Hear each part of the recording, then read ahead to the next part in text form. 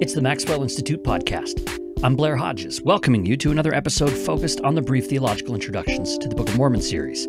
This one focuses on the Ether volume, written by Rosalynde Frandsen Welch, an independent scholar in St. Louis and member of the Institute's advisory board. As I mentioned in the previous episode, we want to bring some additional voices into these conversations. Today's guest host is James E. Faulconer of Brigham Young University. You'll remember him from the previous episode about the Mosiah volume. Jim was one of the editors of Rosalynde's Ether book, so few people are more familiar with her project than he is. Questions and comments about this and other episodes can be sent to me at mip-byu.edu. It's James E. Faulconer talking all about the Book of Ether with Rosalynde Frandsen Welch. It's really great to be able to talk with you, Rosalynde, about your book. I think I've told you before how much I enjoyed reading it, and it was great to review it for this discussion. I was moved in places. I was irritated in places in the right way, intellectually irritated, made me want to say, Rosalynde, let's get in here and argue about this. But mostly I was moved. I really was touched. It's beautifully written. It's beautifully thought. I really like it very much. So I appreciate it. I just want to say thank you. Thank you, Jim. I should mention that you were one of the editors of the book. And so the book itself has benefited all along in this process from your careful reading and from your kind and generous approach to it. So thank you. Let me start with a question about translation, because that's such an important part of what you write about in your book. You give us an interesting and I think a compelling discussion for why the Jaredites had no scriptural tradition. And if I put it really far too briefly, you would say it's because they assumed that their language was perfect and it didn't need to be translated. It seems to me then, it would appear that the point of the story of the Tower of Babel is that we need the messiness of translation, that we shouldn't have a pure language. I mean, would you agree with that? And if so, why? Or say something about how translation fits into thinking about Scripture. Sure. So it was really interesting as I first, dove into this project and was reading through the Book of Ether. I noticed something that really mystified me. The Jaredites had no scriptural tradition. And this was jarring and really kind of shocking after having come through hundreds and hundreds of pages of the Book of Mormon, because the Nephites, of course, put scripture and translation in particular right at the center of their spiritual practice and their church. For the Nephites, keeping, maintaining, and translating scriptural records is right at the very center of their scriptural life. Very famously, Mosiah says that a translator is a seer, and a seer is greater than a prophet. So translation for the Nephites is this revered spiritual practice. And it's not just literal translation from one language to another, though of course we do see that happen as the Nephites translate these Jaredite records. But it's also just the way that the Nephites are forced to wrestle with their sacred texts over and over and over, because language changes and drifts, and time changes and times change, and the people need to reconnect with their scripture. So the Nephites have this rich prophetic and revelatory culture. By contrast, the Jaredites have nothing. And I was so struck by this. No scripture, no translation, and interestingly, very little prophecy and revelation, except for, of course, the prophet Ether with his great vision at the end of the book. We only see little snippets here and there of prophets, unnamed prophets who appear and urge the people to repent, but they don't seem to have a rich and vital tradition of revelation and prophecy. So I started to wonder why this might be. The Jaredites believed that they were blessed to have escaped the confusion of language at the Tower of Babel. But I started to think maybe they were wrong about that. Maybe, in fact, having a perfect language or believing that your language is perfect and needs no translation is actually not quite the blessing that it might seem. Maybe translation of Scripture is not inevitably a weakening or a diluting of the text. If you're working from the idea that there's a perfect language out there and that the original exists in this perfect language, and every other translation then is a little bit worse, misses a little something, is just a little bit farther away from the full truth, then you can see how the idea of translation would be a negative. But what we see in the Nephite culture is actually just the opposite. In fact, for the Nephites, translation is a chance to renew and to revitalize the text, to wrestle with the text, to let it get under our skin, to say, well, what does this really actually mean? How does this actually apply to me? How do I make this real in my language and in my life? It forces us to really confront human and historical difference, right? To say, their culture was so different from mine. They saw things so differently. How can their text mean anything to me? What does it mean here in 2020? We can make that text alive and present again in the present moment when we retranslate. As Latter-day Saints, I think we sort of instinctively experience this every 4 years when we go back through our curriculum cycle, right? Here we're headed back into the Doctrine and Covenants. Is it just going to be boring and mundane, or is there a way that we can retranslate that scripture and make it come alive again in our own lives for us?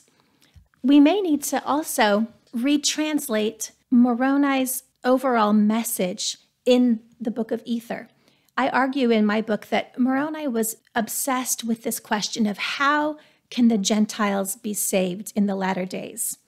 They're not a part of the covenant. Nephite theology teaches that salvation in Christ comes through covenant. So how is it that the Gentiles will be saved? And he comes to the conclusion that it's through faith, just like the brother of Jared. If the Gentiles in the latter days will exercise the same faith that the brother of Jared did, then they too will receive salvation and indeed will be able to enter the presence of the Lord. For us in the present day, I don't think that's a burning question. I don't think most of us really wonder whether or not salvation is available to people of European descent in North America. So we might have to translate Moroni's question into our present day and age.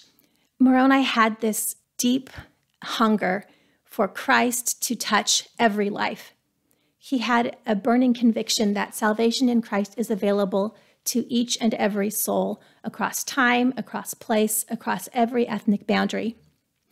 So maybe in this day and age, we translate the Book of Ether by asking what groups are currently outside the reach of Christ's love, outside the reach of the covenant community. How can we find them? How can we bring them into this community?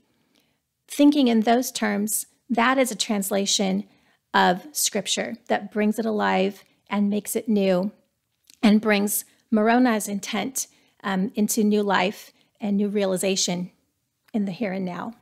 So would you be willing to say something like, when we read the word translation, perhaps what we can substitute for that would be something like revivify, bring back to life again?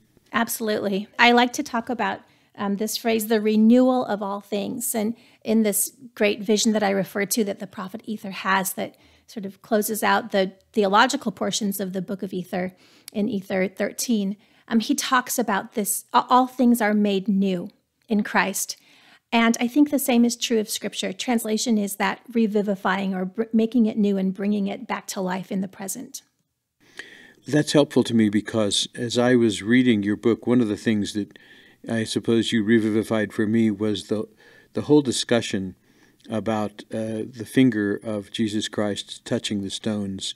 Would you mind saying something? Just give us a précis of how you understand that in terms of what you call the weakness of God. Yeah. So I started to wonder, as I spent so much time with Ether 3, which is probably the richest theological chapter in the Book of Ether, the wonderful story of the brother of Jared's theophany, what theologians would call a theophany, or his visit, his encounter with God. And I wondered, why is it that the Lord would show himself to the brother of Jared first in his finger? You know, the very first verse in the Book of Ether, if I'm not mistaken, talks about the hand of the Lord, how the Jaredites this ancient people were swept off the land by the hand of the Lord. So the hand of the Lord there is powerful and forceful. It's associated with God's strength and his sovereignty to administer and to punish the wicked. Compare that image of the hand of God with the idea of the finger of God. Compared with an arm or with a hand, a finger is small and a finger is weak. I used to, when my babies were little, I used to try to come in from the car just loaded down with baby and diaper bag and grocery bags, and I'd try to hook one more grocery bag on my little finger, and see if I could lug everything into the house. And a finger is weak. That finger would be aching and sore by the time I made it into the house. A finger is weak. We're also told that the finger of the Lord is the same body that he showed, in the image of the same body that he showed to the Nephites. That suggests to me that the Lord's finger might have been mangled, right? Might have been wounded with the marks of the crucifixion, just as it was when he showed his body to the Nephites. So there's this interesting moment then when the brother of Jared sees this finger of the Lord come through the veil, and he falls down in fear. And the Lord asks him, "Why are you afraid?" And we get two answers in the text. The first answer that the brother of Jared gives is, "Because I was afraid that the Lord would smite me." That has never really made sense to me, because a finger is not strong and a finger is not threatening. I think we get a better answer, a more persuasive answer, a little later in the text when Moroni reviews this moment. And he tells us the brother of Jared fell in fear because he saw the Lord's finger and he knew that it was the finger of God. Maybe in that moment, the brother of Jared saw that finger. It wasn't a massive finger. That wasn't the finger of a superhero. It was a body of flesh and blood, or it looked like in the image of flesh and blood. He was depending on this God, on this Lord, to deliver them across the ocean on a dangerous transoceanic voyage. In fact, he was involved at the moment in trying to figure out how they could safely cross these seas. And he was depending on the Lord to carry them safely across. So imagine his alarm when he sees the finger of God and it looks weak and humble as his own. How is this finger supposed to quell the waves and supposed to carry the Jaredites safely across the ocean? Maybe that is what caused the brother of Jared to fall in fear at that moment. And if that's the case, to me, that makes his faith all the more inspiring. And the real quality of his faith becomes clear. It's maybe not that hard to have faith in something that's overwhelmingly strong, but it takes more to have faith in something that refuses force and refuses violence. And this is the faith of the brother of Jared, that we're called to emulate in our own lives. So in this sense, the finger of the Lord might be a symbol of what Paul calls the weakness of God. When we talk about the weakness of God, it's shocking, right? And it's supposed to be shocking. It's supposed to disorient those who venerate God only for his strength and for his triumph. But the message of the Christian gospel is that Christ crucified is our image, and resurrected is our image of power, the God who voluntarily gives up control or dominion or compulsion, in the language of D&C 121. This is a power, to be sure, but it's a power that refuses coercion, that refuses domination, and it only works by way of persuasion and gentleness, meekness, and love.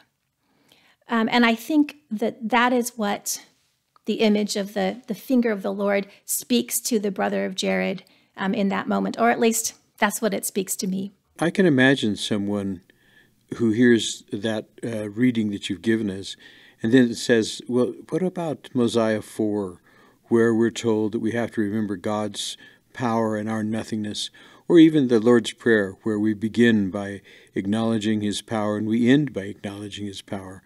How do you put those together? Yeah, that's a great question. I think when we look at Mosiah 4 and we remember what came right before it in Mosiah 3, right, which is Benjamin recounting what the angel showed him, which is Christ as a human who came down among the children of men in a tabernacle of clay and humbly healed them, sat among the weakest and the despised, and then gave up his power, gave up indeed his life. This is the context in which we're to understand God's power. So God is powerful, Christ is powerful, but it's a certain kind of power that refuses force, refuses domination, and instead only works through love and gentleness. That's wonderful. Thank you. Would you mind doing the same kind of thing? Help us understand your understanding of the story of the 16 stones, because I also think that the way that you have done that is quite different than what most Latter-day Saints expect, and also, I think, very helpful. Sure. So this was such a fun moment. There's always these moments when you start to engage really, really deeply with a scriptural text, and you've read it once, you've read it twice, you've read it 3 times. You're really familiar with it, and you can start to tease out much more subtle textures and structures that are hiding there. And I started to notice this phrase jumping out at me. And it's a very common phrase. The phrase is "these things." And I started to notice it everywhere.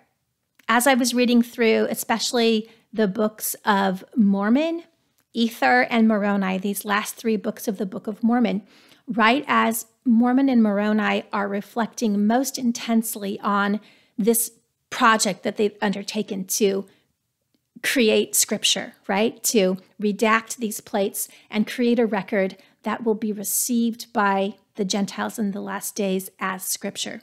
Probably most readers will remember this phrase from the famous verse, Moroni 10:4, the promise of Moroni that every Latter-day Saint missionary shares, right? When ye shall receive these things, I exhort you to ask God in the name of Christ if these things are not true, right? So that's where we see this phrase. So I started to wonder, what do they mean by these things? I did a quick search. Having the scriptures online makes it so easy now to quickly search these things and get an overview of the way that a particular word or a phrase is used. And I started to notice that in almost every case that this phrase occurs, it is in fact referring to the project of scripture making in the Book of Mormon itself. When they talk about these things, they're talking about the record that's going to become scripture that they are engaged in making. But when you look more deeply, especially if you pull open a dictionary from 1828, you'll see we tend to think of a thing as an object, right? Just a thing, an object lying around. But it has other meanings. And the most important meaning earlier was actually as an event or a process. So I started to wonder, is there a way that we can think about the Book of Mormon not so much as a thing, but as a process or as an event? And I think there is. When we think about the Book of Mormon precisely in the making of it and the receiving of it, that is where the power of the Book of Mormon comes into play, is in its reception. So then, as I once again started from the beginning of the Book of Ether and worked my way through it again, something else jumped out at me. I found that right at this crucial high point of this fabulous story of the brother of Jared being, asking the Lord, how can we have light in our barges? And the Lord said, well, you tell me, you figure it out and we'll go from there. So he makes these stones. He somehow melts them out of the rock, these 16 small white stones, and then he brings them before the Lord. And he prays to the Lord and he offers him these stones. And he says, behold these things which I have molten out of the rock. And that jumped out at me. And I started thinking, well, I wonder whether Moroni is seeing in the story of the brother of Jared something of his own experience in redacting these plates and creating this record that somehow needs to become scripture. As I went with that thought, I noticed that the same language is used for both the Book of Mormon and the stones, this very striking language of shining forth in darkness, right? So in Mormon 8, which is actually Moroni's voice, Moroni speaking here, talking about the coming forth of the Book of Mormon in the last days, he says, "It shall be brought forth out of darkness unto light. It will be brought out of the earth, and it will shine forth out of darkness." And that's exactly, of course, how the stones are described. They're brought forth out of the earth, and using that same phrase, they shine forth in the darkness of the barges. So that strengthened my sense that Moroni sees an important connection here between the stones and the text of Scripture. They both have these humble, earthy origins. Moroni, more than any other Book of Mormon narrator or author, I think, is very open about his imperfections, his anxieties, and his weakness in writing. But both the stones and the Scripture are touched by the finger of God. And when they are touched, then their earthly material is transformed, and they begin to shine forth with the love and the power of God. So I kept thinking about that, and I wondered, for Moroni, when is this moment when the Lord touches Scripture? In Ether 12, we have Moroni's most sustained exploration of what it means to make Scripture and how Scripture changes from just words on a page into something that's living and that has power and authority in people's lives. And Moroni is just consumed with his anxiety that because of his own imperfections and the mistakes that are in the record, when it's received by the Gentiles in the modern era, they will laugh at it, they'll mock it, and they'll reject it. And the purposes of the Lord will be frustrated because of Moroni's own weakness. And so he brings us to the Lord with great humility and says, "Lord, what are we going to do about this? I don't think that what I've made is good enough," right? They're going to laugh at it. They're going to reject it. And the Lord reassures him. And this is where, the famous verse in Ether 12:27 about the Lord will show us our weakness and will make weak things strong. This comes precisely in this context of thinking about the Book of Mormon, the weakness of the Book of Mormon, and how it is that it can shine, that it can be made to shine. And the Lord tells him, "Don't worry, you do your best. And when the Gentiles receive it, I will give them grace. I will give them grace. And if they receive that grace, they then will receive the book with charity. They will receive it as Scripture, and it will speak to them, and it will do the work that I intend for it to do." So the moment when the Lord touches those stones, or the Lord touches that Scripture to transform it from words into Scripture, seems to be the moment when it's opened by a reader, right? It's in that moment when we open it and we come to those pages and those words with love, with real intent, with sincerity. The Lord gives us grace. And through that grace, we can receive these imperfect but living words with charity. And that is when the Book of Mormon becomes Scripture. So I argue that Moroni has a very unique theology of Scripture, a unique understanding of what Scripture is that gives a special role to the reader, right? The real meaning of the Book of Mormon doesn't so much lie in its provenance, in its history, in its origin. All that is important and it's interesting, but its real power as Scripture lies in the moment when it's received and opened by a reader. I really like the way that you talk about those things, but that does take me to this other question about Scripture. You talk about the problem of unethically appropriating the sacred text of another tradition. And we see this happening, at least I think we see this happening a lot in North America, when people use the texts of Hinduism or Buddhism and often twist them really in very strange ways to make them fit the latest, self-help, whatever is popular, right? And you and Grant Hardy argue that Moroni has done this with Ether, though you're also willing to cut him quite a bit of slack for doing so. That's not to say you condemn him in any sense. But this does raise this issue, right? Because for Christians, this is a fraught problem. How do we avoid, for example, appropriating the Hebrew Bible, yet at the same time apply it to ourselves as Christians? And as Latter-day Saints, we are taught that the Father has spoken to all of his children. So how do we honor that insight without unethically appropriating the text and where he's done that? How do we hold these things, these two values? On the one hand, that we don't unethically appropriate the texts that belong to other traditions, and that's the one side of things. And on the other hand, how do we then use this theory of translation that you've described? Yeah, this is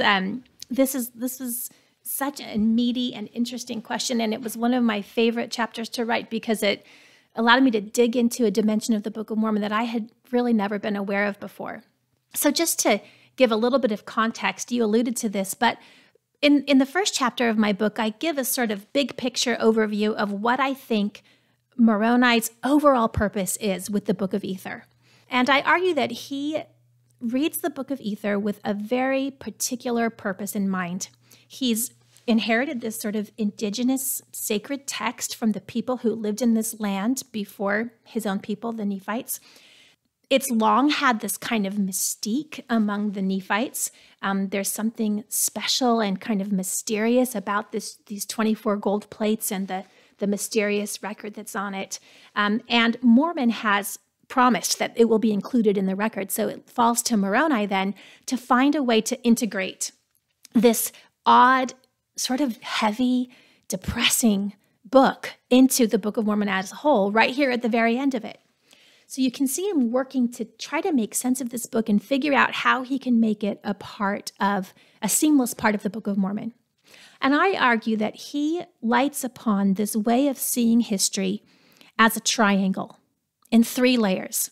He sees the Jaredite people, the Nephite people, and then finally the European Gentiles of the latter days as deeply connected through history by this place. They all inhabit the same place. This is what's called the choice land or the chosen land. And because of that, their histories follow this same pattern. They're brought to the chosen land through the providence of the Lord. They're given commandments. They're given a theophany or a visit of Jesus Christ himself and the gospel of Jesus Christ. But then ultimately, at least for the Jaredites and the Nephites, they fail to keep that gospel alive, right? And they dwindle in unbelief, and ultimately they are destroyed and they are swept off the land. And he's looking forward to the time when the European Gentiles will come to this same place. And he says to us, he says, listen, I am talking to you and I am telling you what these texts say. You can look at their history and know what awaits you. If you do not repent, the same thing will happen to you. You will be swept off the land, and the remnant of the house of Lehi will come in and take your place. So this is how Moroni approaches the Book of Ether, and he highlights anything that seems to chime with Nephite experience. Every connection to Nephite religion, the visitation of Christ among the Nephites, he points out, where this happened in the Book of Ether, this was actually what happened among the Nephites. This is the place, right? So he's mapping the geographies as well. So Moroni is not interested necessarily, or not interested firstly, in Jaredite experience for its own sake. Jaredite history and people and culture and civilization and understanding the deep logic of the Jaredites themselves. But he's primarily interested in finding these resonances with Christianity, with Nephite Christianity, and especially with the future experience of the Gentiles in the latter days. So you might say then, in a term that is used, that's become current these days, that Moroni is guilty of culturally appropriating the Book of Ether, this indigenous sacred record, and using it for his own purposes. As you alluded to, Jim, I am willing to cut him some slack precisely because I think this process of retranslating, recontextualizing Scripture is revitalizing and not diminishing to Scripture. So I think ultimately Moroni serves the Jaredite record in what he does, but the ethics of it are tricky, and I think we have to be very, very careful in the way that we do it, and this is what you're getting at. How can we read the sacred text of another culture that isn't our own, but treat it with the respect that it's due, while also making it mean something in our own lives. And I think the Book of Mormon itself, and this is what was new to me and so exciting, the Book of Mormon itself and the Book of Mormon writers reflect on this question pretty extensively. And the first one to do so is Nephi himself, and he does this in the context of his use of Isaiah, right? He extensively recontextualizes and reinterprets Isaiah for his people. And what Nephi teaches us is that you can't separate the ethics of borrowing texts from the ethics of humane and ethical treatment of people. You can't separate out a text and its people. So if you want to borrow the text of the sacred text of another group, you must make sure that you treat the members, the living human bodies and members of that group, with the same respect and care. And there's this really wonderful passage in 2 Nephi 29 where he just lays into the Gentiles of the last days. He's had this vision and he sees how these early Christians, or I guess early modern Christians, will just mangle the text of the Bible. He sees them as ripping out these plain and precious truths about the covenant.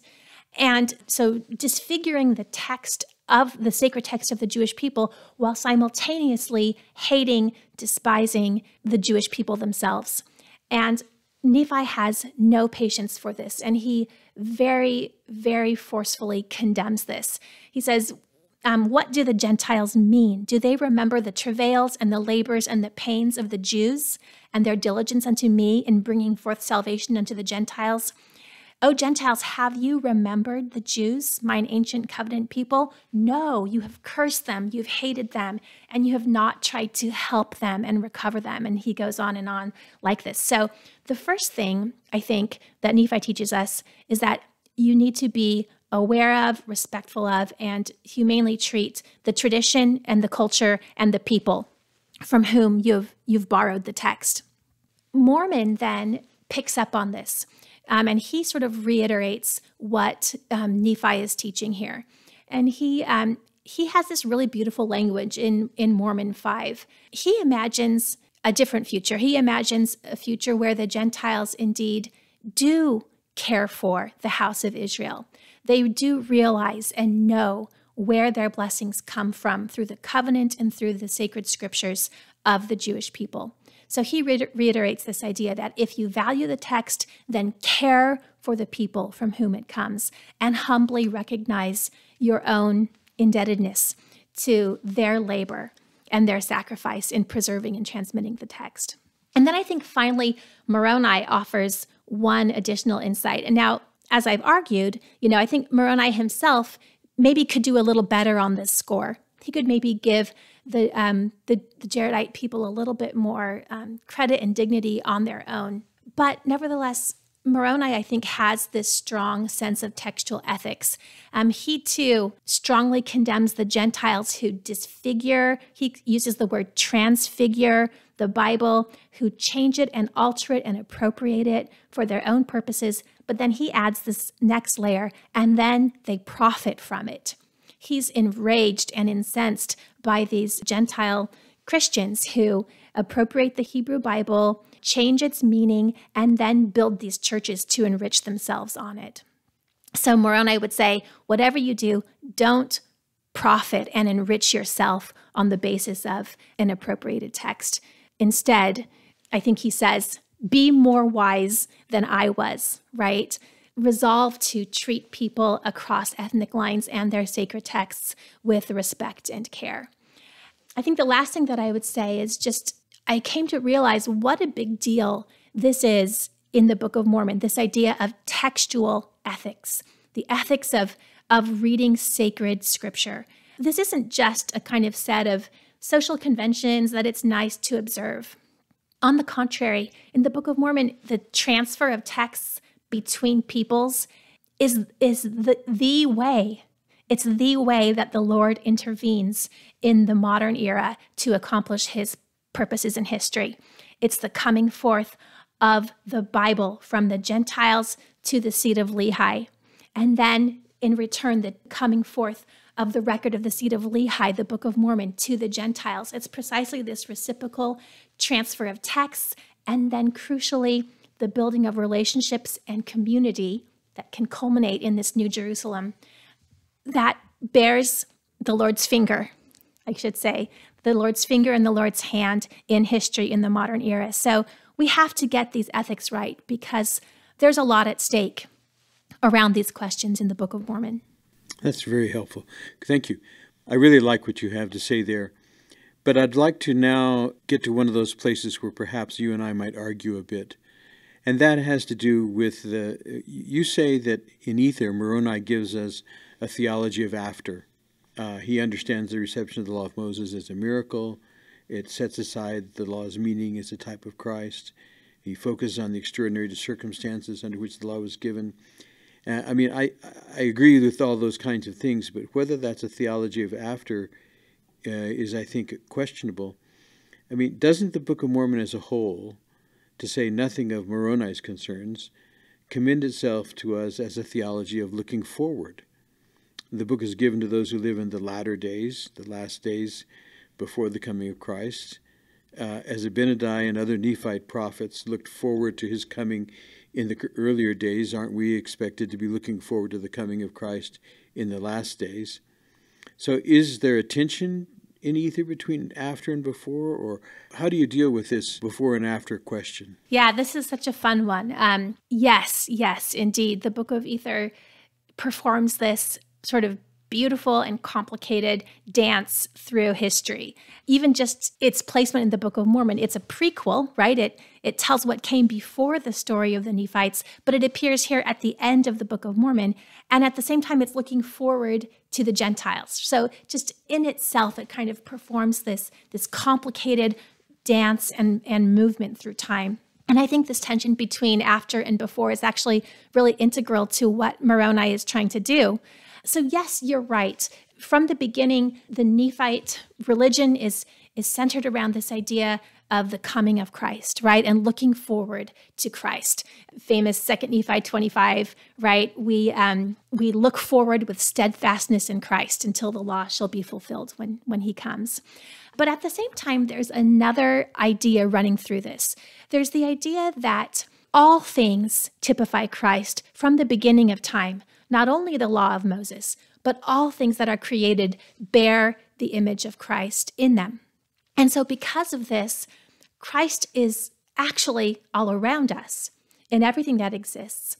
And in that way, the Nephites can have this really peculiar structure of belief. They believe in that Christ is coming, but they believe it as if he had already come.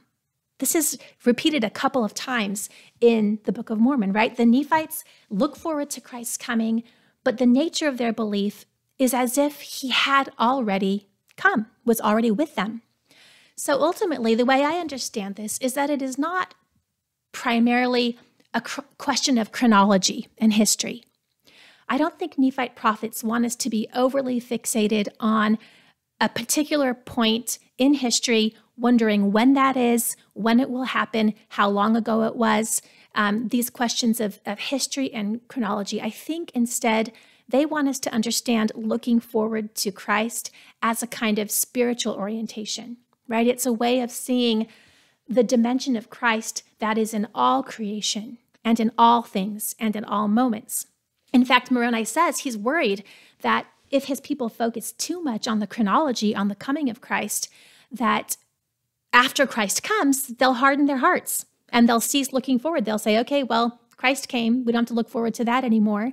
And they'll stop seeing Christ in the world, in the present world. And indeed, I think Moroni's fears were borne out, right? As we see the sad decline of the Nephite revelation. So chronology, chronological history, and when Christ will come and where we are in relation to that is just a hook or a metaphor, I think, to get us to see Christ in all things.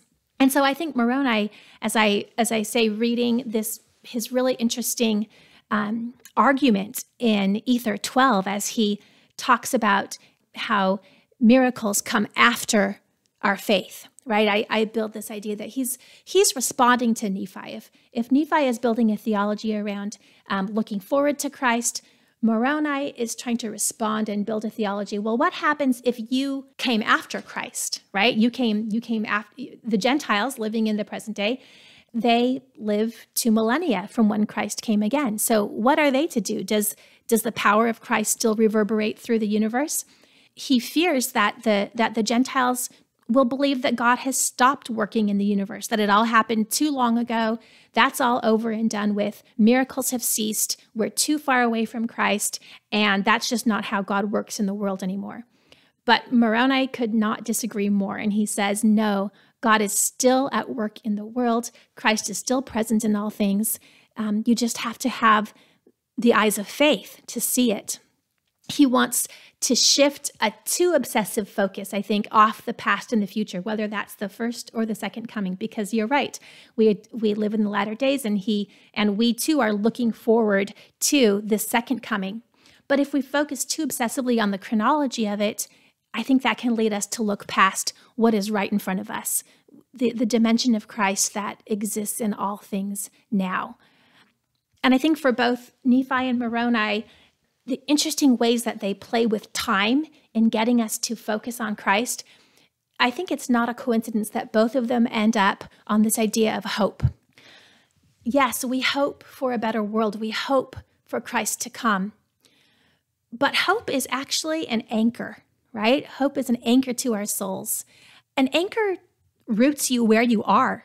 You drop your anchor and you're rooted to the place where you are now, right? So I think their vision of hope and salvation in time focuses on the now. Can we see an image of Christ in the faces that we will encounter today? Can I be in the presence of the Lord now? Can I see the outlines of the kingdom of God in this broken world that we live in right now? Can I live with the kind of faith that the Nephites had, looking forward to his coming, but living as if he had already come? So hope is what allows us to kind of live the chronology of the gospel out of order and to be in the presence of the Lord now without having to wait. You know, one of the things that really struck me as I was reading your book is that very notion of being out of order. Because you may or may not know, but as I was reading the Book of Mosiah to write my book, I was really, for the first time ever, I noticed that it's out of order. Now, it's embarrassing to have to confess that but I hadn't noticed after many years of reading this reversal of the later things came first, and then, at least in terms of the book as we have it, what would have been the case if we had these missing pages is another question. But as we have it, the Book of Mosiah begins with the later things and then moves to the earlier things. And it really struck me that the Book of Mosiah is structured that way. And as you point out, the Book of Mormon as a whole is structured that way. How does that play into what you were just talking about, this undercutting of our focus on chronology? I love this. I geek out on this type of thing. So yeah, like I said, I think the Book of Mormon is a dancer. It loves to dance through time. I think often, we might adopt one of two different models of sacred time. One is this model that the farther back you go, the closer you are to God. The more ancient something is, then the more original it is, the closer to the original revelation, the closer to the moment of creation, the time when God was with Adam and Eve in the garden. And so if you can just get back far enough, you can have a better view of who God really is and how God works in the world, closer to those original revelations and the purest truth. Or you might have a sort of opposite model of time, right? This idea of progress, of eternal progression. The idea that the more we progress as a society, as a church, then the more enlightened and the more ethical we are, and the closer we get in this kind of beautiful upward crescendo towards the fullness of truth, right? I think the Book of Mormon wants to shake both of those up. I think it rejects both of those models of time. It doesn't throw away chronological history entirely.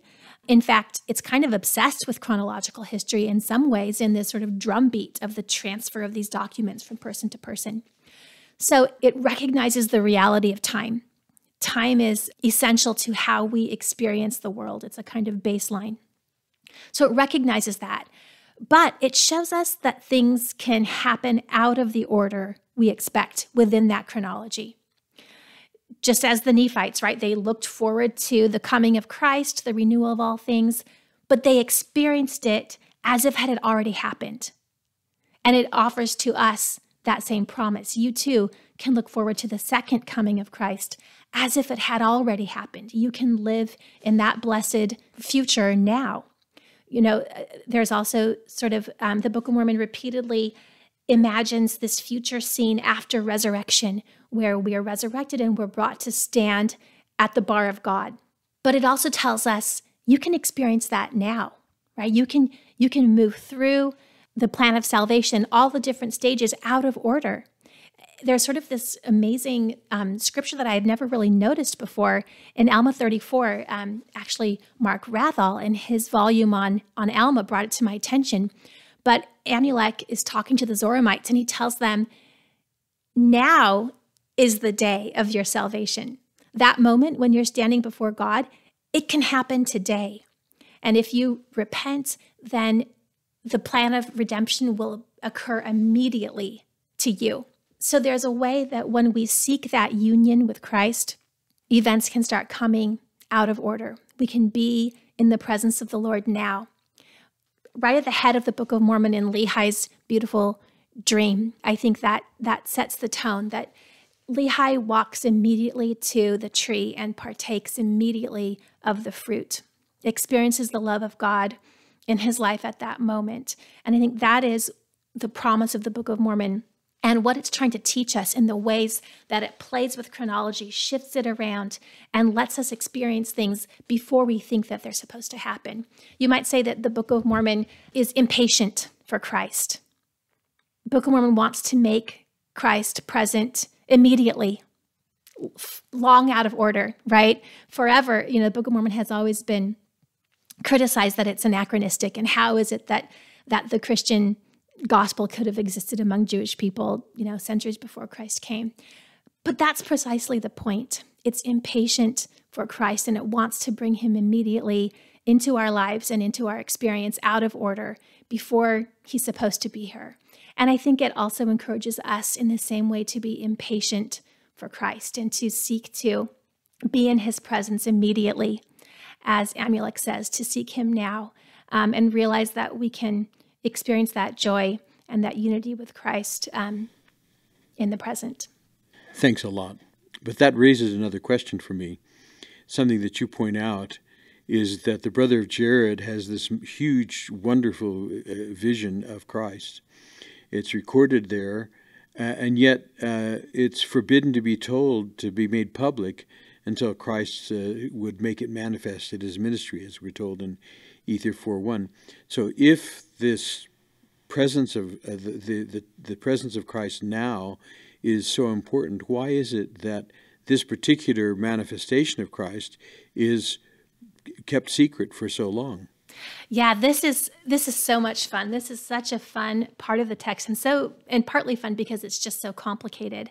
There's so much intrigue and interest around the sealed vision of the brother of Jared. When will it be revealed? Who gets to see it? How? All these questions. But you point out something that I think I hadn't really recognized before, which is that not only is the vision sealed in the latter days, but it was sealed anciently from the Nephites as well. Right? The Lord tells the brother of Jared, I'm going to give you this amazing panoramic vision, and I want you to go down from the mountain. I want you to write it all down, and then I want you to seal it up. I'm going to give you these 2 stones. You need to seal those up with it too, because it is not allowed to go forth to anybody until the time when I am lifted up upon the cross. I think that's the exact language that's used. So until Christ comes and is crucified. And then Moroni reiterates that and says, this is the reason why when Mosiah originally translated the Book of Ether, he did not let this part of Jaredite experience be made public, right? It wasn't known. This was hidden and suppressed among the Nephites until Christ comes. And Moroni tells us that when Christ comes, then he shares this vision with the people that are with him there among the Nephites. Now, the Book of Mormon itself doesn't make reference to that. So it's a kind of a mystery. When did that happen? Why isn't it mentioned? But that's what Moroni tells us, is that the vision of the brother Jared was sealed until Christ came in person. So your question is why? Why does it have to be the case? So I think there are two reasons we could consider. One of them is sort of mundane, and one of them is a little deeper. I think the mundane reason is, as I said earlier, Moroni sees history working in patterns. And these patterns get played out again and again and again. In Jaredite history, in Nephite history, and finally in Gentile modern history. And so this is the way it happens for the brother of Jared, right? He has this remarkable visitation of the Lord, this encounter with the Lord. He sees him face to face, and only then is this vision opened up to his eyes. So for Moroni, then, this is the way, this is the pattern, and this is how it has to play out for the Nephites. It is only once they have had their encounter with the Lord that, like the brother of Jared, this panoramic vision of all can be opened to their eyes.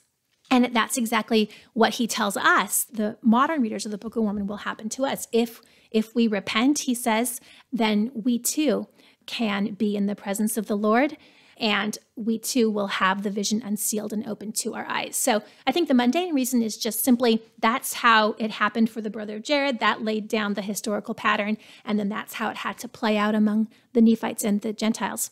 But I think if we wanted to go a little more deeply, I think there's a way that we can think about this as a kind of play between unity and diversity. What was it that the brother of Jared really saw?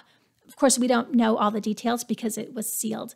But what we do know is that he saw all the inhabitants of the earth. Just think about that for a minute.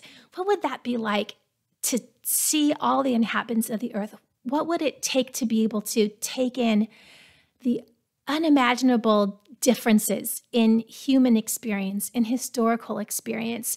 You know, imagine the life of your grandmother. How different is that from your own life? And then imagine the life of your deep ancestors, millennia in the past.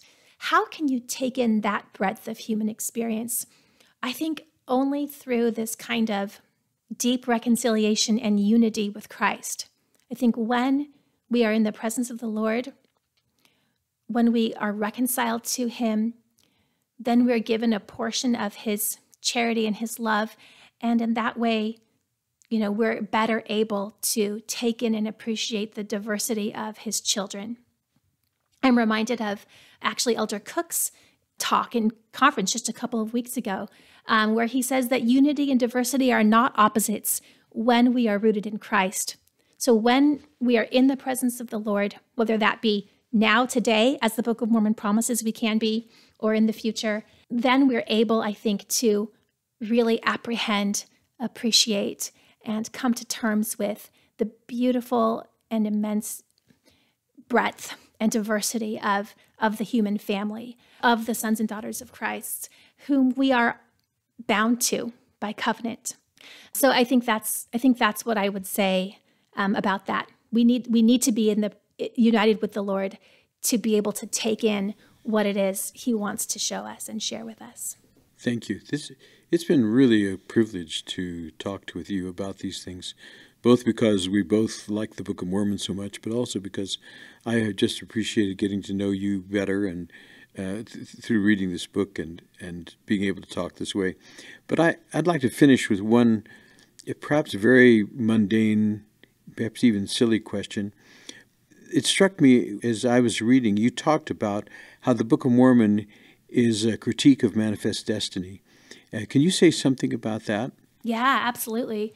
I see this as one of the deep, deep messages of the Book of Mormon. European settlers arrived in this chosen land, and they had the idea that this land belonged to them. It was manifest to them that they were entitled to this country and this land. But the meaning of the Book of Ether is precisely the opposite. There's no chosen people, right? Have you ever noticed that in the Book of Mormon? There's no chosen people. There's only a chosen land. and the land belongs to God. And the Book of Mormon shows through the experience of the layered experiences of the Jaredites, the Nephites, and then the projected experience of the Gentiles, that the land does not belong by right or inheritance to anybody. Not to the Jaredites, they're swept off. Not to the Nephites, they're swept off. And the possibility that the Gentiles themselves will be swept off is held out again and again in these visions of the future.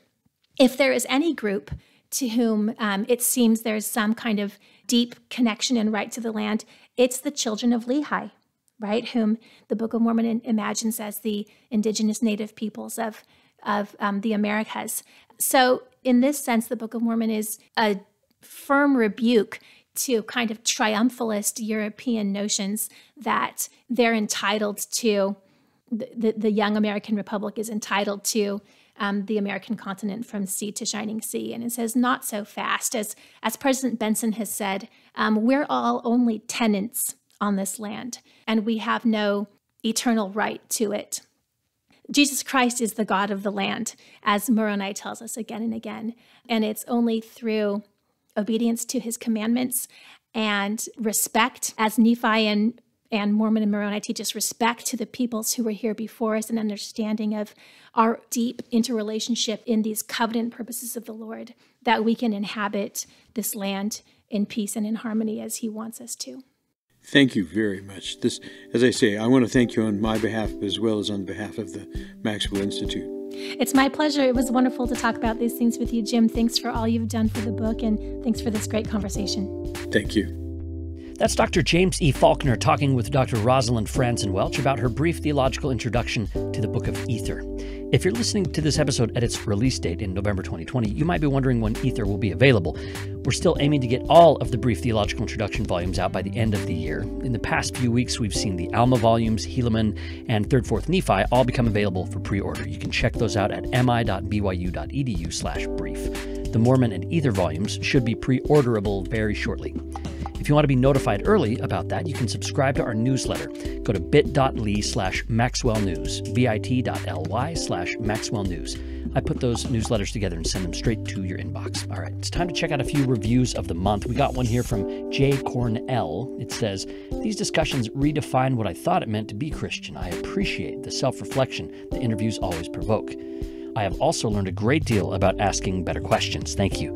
Well, thank you. It's good to hear that, J. Cornell. Here's one from C. Watts, who says, the strength of the Maxwell Institute podcast is taking information you care about and presenting it in a way that a non-specialist can understand. The show translates knowledge in a natural way that feels effortless. I'm always uplifted and encouraged to follow Jesus Christ. All right, C. Watts, well, I appreciate that 5-star review.